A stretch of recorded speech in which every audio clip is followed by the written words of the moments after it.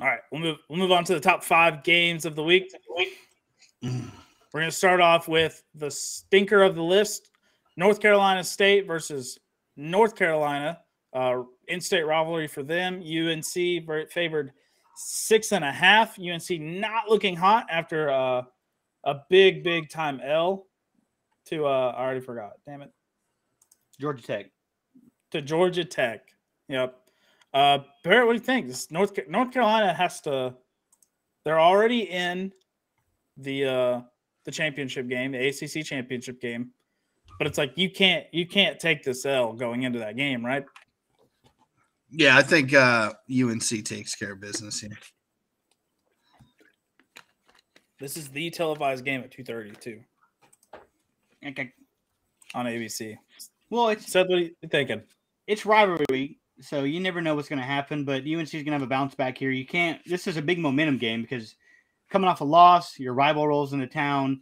There's no way you can even let this game be close if you're North Carolina.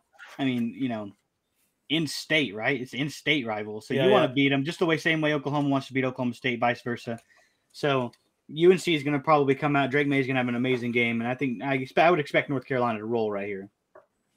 I agree. I think North Carolina rolls this going into momentum against Clemson in the ACC championship. They need this win. If they don't, I mean, Clemson has a path to get in. It's not pretty. A lot of teams have to lose, but Clemson has a path to get in, and it starts beating North Carolina. But if North Carolina doesn't roll in this game ranked, then Clemson has no shot. Because if North Carolina loses to NC State, they're probably at. All right, we'll move on down here to Tulane versus Cincinnati.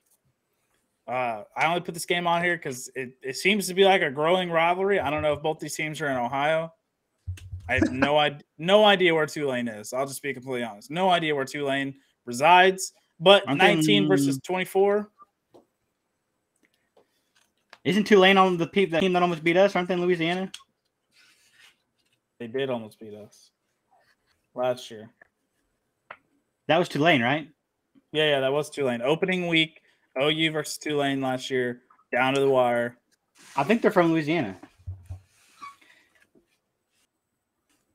Let's see. Check it, Vance. They are from New Orleans, Louisiana. Boom.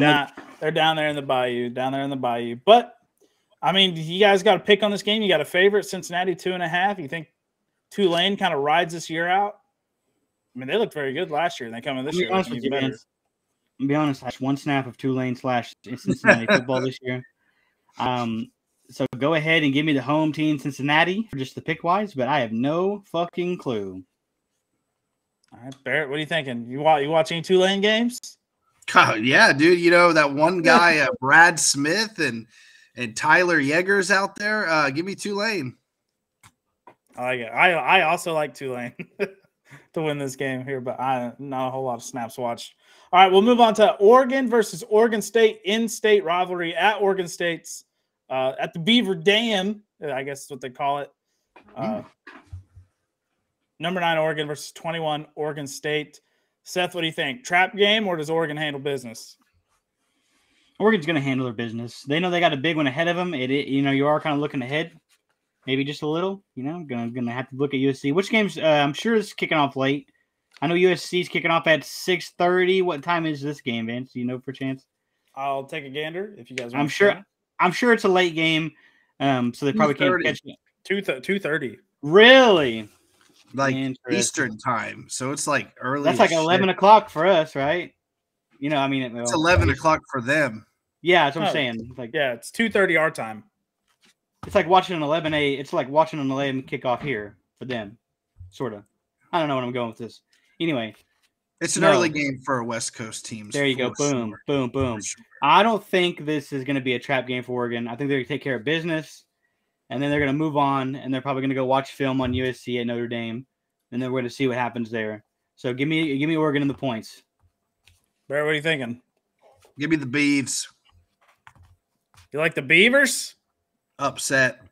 Uh-oh. I mean, hey, Oregon State's kind of a tough place to play. Yeah. I'm kind of on the same boat with Barrett, honestly. Do it, dude. I think this is one of those games. Oregon, finally. Yeah, Bo Nix is going to roll in there. I think this is going to be an absolutely incredible game to watch. But this is the game that's going to knock Oregon out of the Pac-12 championship and allow Utah to slide on in as they have a cupcake against Colorado this week. 1-10 Colorado, and they're a 30-point favorite over Colorado. So I like – give me the Beavs on an upset win here. Yeah, Bo Nix throws picks. He's not looking great the past couple of games. Give me the Beavs. Give me the Beavs. All right, Notre Dame versus the Trojans. Under Beavs. Number 1 quarterback in the nation. Obviously, the best player in the nation. I like USC to win this game, dude. They're rolling. You have the best quarterback in the nation. He's putting him on the back. He's doing everything he's supposed to do. You know, real Jimmy G like. No, just kidding. Wow. He's doing everything he's supposed to be doing. Caleb Williams is proving why he was the number 1 recruit out of the nation 2 years ago, and he's proving why he's the number 1 quarterback in the nation this year and why he's going to be the number 1 pick in the draft next year. Barrett, what do you think? Man, I really want to pick Nick Lamb said Notre Dame by 12. I really want to pick Notre Dame because obviously not a Lincoln Riley and Caleb. Yeah, they're good, but they can seriously still eat a D. But you know, I try to be a realist about most things, and I'm going to pick the Trojans here. Notre Dame's storybook ending after their rough start will come to a close here against USC. Seth, what do you think? This is where you guys are wrong. Wow. Okay. I don't know. I hope I am. This is where I don't know. Caleb Williams, best player. He's the best player in college football. But when you look at a team that's coming in as hot as Notre Dame, whenever you look at a team that comes in playing the great defense like Notre Dame, I think they're going to do what they need to do to stop USC, even at home. And this is going to be a good starting season for whatever the new head coach is in for them. They're going to get the talent, but hopefully we get Peyton Bowen from Notre Dame. You know what I'm saying? But, yeah, I got Notre Dame in this game. Oh, boy. Oh, okay. All right, I like it. Then we move on to the powerhouse game of the week.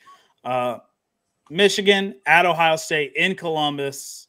Barrett, what are you thinking? Does Harbaugh eclipse Ohio State 2 years in a row, or is that a 1 year blunder? He does have the best running back in the country, I guess, in Blake Corum. Blake Corum's hurt. Oh. Yeah, I think it was an anomaly last year. Sorry, Nick Lamb, Big Blue will not get it done. Ohio State is just a tank. I think they're sort of like a better Bills team of the NFL. Just kind of before the Bills started just losing randomly. But yeah, Ohio State's they're just. I think they beat Michigan. I think they cover the spread too. By the way, 18-12. Nah, this is gonna be a high scoring game. Yeah, this game's gonna be all out. Scoreboard's gonna be lit up. Seth, what are you thinking? Like I said, Blake Corum kind of tweaked his knee a little last week. Only played 1 snap in the second half. But expect some Friday Night Lights, some stuff here. No real updates been given on it. He said he was fine, but he may get the old juice to the knee. Say Harbaugh's going to give him he's definitely going to play. Harbaugh's going to give him the pat on the back, saying, "You got that ball, boy. Let's go. Let's run this rock." And then he's going to get significantly hurt later on. I hope not, but Friday Night Lights. But yeah, I don't know. This is hard to read. What CJ Stroud? What off Ohio State offense are you going to get? Because there's been obviously multiple times this season where you looked at him and said, wow, that's not what we're used to seeing. After they got their balls gargled on for first half of the season by Joel Klatt and all them, saying Ohio State was literally unbeatable. Fuck it. I believe in Harbaugh. Give me Harbaugh. Wow. So the key to this game is going to be Blake Corum. His health. If he doesn't play, they are toast. Well, the backup's not bad, but Blake Donovan Edwards, 471 yards on the ground this year, 4 touchdowns. He's not bad. Obviously, they're riding Blake Corum, who has more has 2 less running attempts than their starting quarterback has passing attempts. Jesus. That tells you that they ride this guy. JJ McCarthy is not. He's having a phenomenal season in terms of like not turning the ball over, right? 14-2 touchdown interception ratio, 1,900 yards, and the dude's played in every game. Cade McNamara played first game, and then JJ McCarthy came in. Running team. If Ohio State shuts this down, which I think they do, I think Ohio State has the best linebacker core in the nation. They're very, very well, probably not in the nation, but top 3 linebacker core in the nation. Very, very, very solid.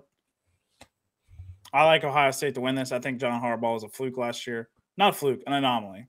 With that I future like first-round quarterback, C.J. Stroud. Yeah, number 1 overall pick, C.J. Stroud, absolute Look, bust of a pick. But go ahead and take him. He's going to beat him down, dude. He believes in C.J. Stroud. I don't think so. I like Ohio State to win that game, though. I don't think Harbaugh can do it 2 years in a row.